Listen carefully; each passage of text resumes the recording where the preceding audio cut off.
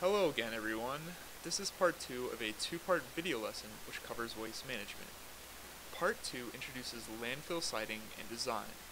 Before watching this video, it is recommended that you watch part 1 first. Andy Long is the original author of this lesson. Support for the development of this video is given by the National Science Foundation through funding of the Boat of Knowledge in the Science Classroom project at Ohio University. The procedure for designing a landfill is extremely time-intensive and includes many considerations. Landfills are designed to accommodate a large amount of waste generated over a relatively long period of time. 30 years is a typical operating life for a new landfill.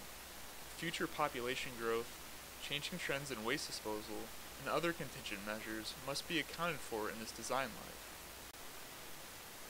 Additional planning includes sizing of the landfill, sizing for disposal requirements, leachate control, treatment, and disposal, management of gaseous emissions, recovery of resources, and many other special requirements.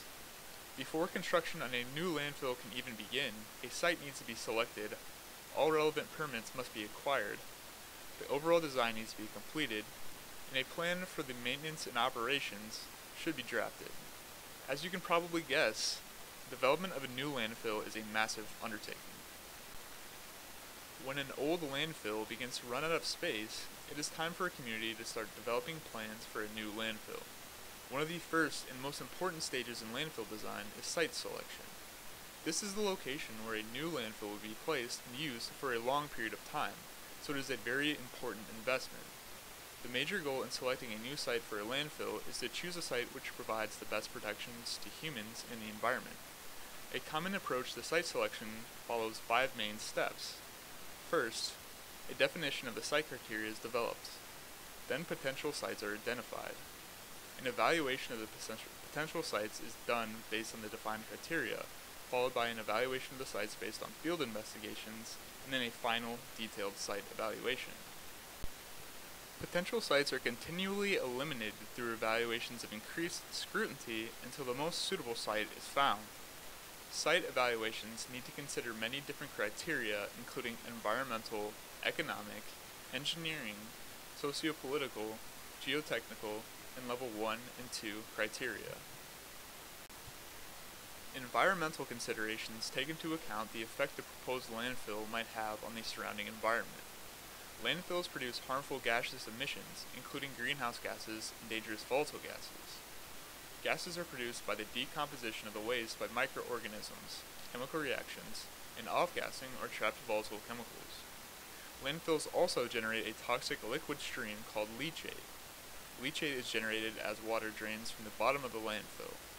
These waste streams have the potential to damage the quality of air and water, as well as surrounding ecosystems, so they need to be controlled and accounted for in design. Additionally, the large area of the landfill has the potential to alter local hydrological processes and might also require the removal of wetlands, forested areas, or other wildlife areas. Usually, areas where the addition of a landfill may adversely affect wildlife or hydrology are not considered. Overall, it is best to site a landfill in an area which will have minimal impact on the environment. Economic and engineering considerations take into account the feasibility of a site in terms of the overall economic cost, as well as in construction and operation. Cost is a large deciding factor on whether a potential site is a realistic option. Potential examples of economic and engineering considerations include the property value of the land, the economy of the surrounding community, operation and maintenance expenses of the landfill, and construction costs. Economic considerations are also wrapped up with other considerations. For example, if a landfill is built in the middle of nowhere, additional expenses would be incurred in transportation of construction equipment and garbage vehicles. Socio-political considerations include anything which may affect the public. This mostly has to do with the effect of landfills on public health and safety, such as the landfill's proximity to residential areas, the potential for disease vectors, and possible water contamination from leachate. However, existing land use considerations are also a factor. Historical sites and sites with cultural significance are generally off limits. Geotechnical considerations deal with soil and hydrological characteristics and can be used to determine if a site has suitable soil properties for proper landfill operations. Surveys are always done on very promising sites to investigate soil mechanics, which will aid in landfill design and construction. If the soil at a site is found to have very good drainage capacity, there is a probability for aquifer and water table contamination by leachate. Locations which are underlain by impervious soils like clay or silt are better candidates than those underlain by sandy or gravelly soils. Sites with well-stratified soils are good choices because they provide workable soils for excavation and soil cover, as well as impervious clay soils to protect groundwater resources. Additionally, sites with a shallow groundwater table may not be suitable locations for a landfill because there is less buffer distance to water in the event of a leaky liner. Constructing a landfill at these sites will limit the design to a shallow excavation, reducing the waste holding capacity of the landfill or requiring more land to compensate. Exclusionary criteria, or Level 1 criteria, include mandatory standards for the siting of all landfills. If a potential site includes one of these items, it has to be discarded as a potential selection. If a site is located on a floodplain, is sitting on a major aquifer, is situated above underground mines or caves, is along a fault line, is on top or near wetlands, is a historic site, or intrudes on the habitat of an endangered species, it is immediately removed from contention. These criteria have been established to ensure that a landfill cannot be built where it may endanger humans or wildlife. They also protect against the pollution of important water resources and ecosystems. Level 2 criteria are considerations which, while not necessarily deal-breaking, require a site to either be a certain buffer distance away or provide additional control measures. For instance, prevailing wind direction may carry unpleasant odors or light trash towards wildlife areas or residential areas. It might be necessary to build fences around the site or instead choose a site which is downwind. Additionally, proximity of the landfill to surface waters or drinking water wells requires a buffering distance or the implementation of monitoring wells in on-site treatment facilities to prevent against potential water contamination. Transportation issues may also be a factor. Proximity to waste generation areas or bridges with load limits require adjusting garbage collection routes, so it might be necessary to make a compromise on distance. After defining suitable criteria for the landfill location, it is time to determine a list of potential sites. Some common ways to identify initial landfill locations are through graphical methods, numerical methods, and the drastic method.